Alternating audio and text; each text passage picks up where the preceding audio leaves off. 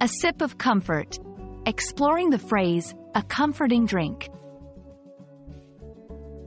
Hello, everyone. Welcome back to our channel, where we dive into the beautiful world of the English language and unlock its secrets together.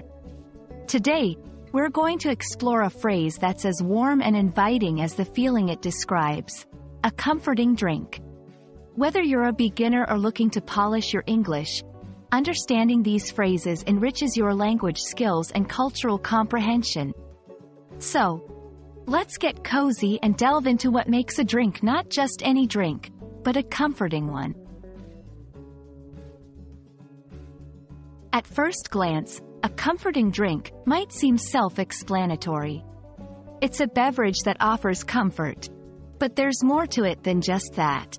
In English, when we describe something as comforting, we're talking about a sense of warmth, solace, or relief it provides, often emotionally.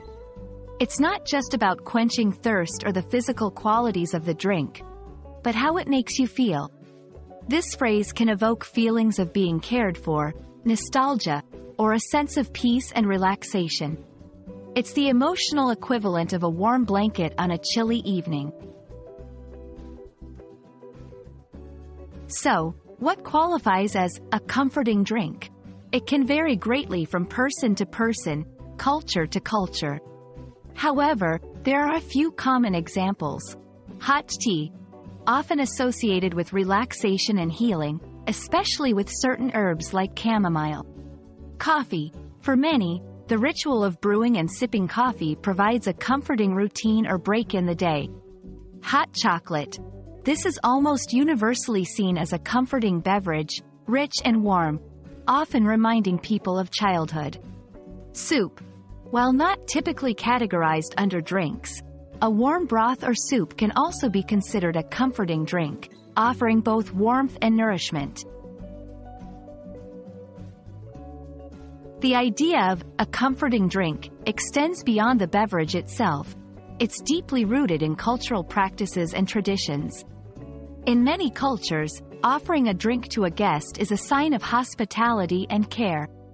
The type of drink offered as comfort can vary widely around the world, reflecting local tastes, climate, and traditions. For example, in Japan, green tea might be a comforting staple, while in India, a spiced tea like chai serves a similar purpose. This aspect of the phrase highlights how comfort can be both universal and uniquely personal. Understanding how to use this phrase can add depth to your conversations in English. Here are a few examples. Expressing empathy. You seem stressed. Can I make you a comforting drink? Sharing experiences. On cold nights, a comforting drink like hot cocoa always makes me feel better. Offering hospitality. Welcome. Let me get you a comforting drink to warm up. In each case, the phrase conveys not just the offer of a beverage but an intention to soothe, comfort, and welcome.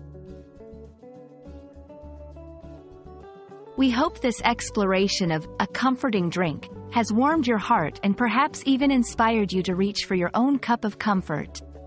Understanding these nuanced phrases not only builds your language skills but also deepens your cultural awareness and empathy. Remember, language is not just about words, it's about the feelings and connections they foster. Thank you for joining us today. Keep learning, stay curious, and until next time, may all your drinks be comforting.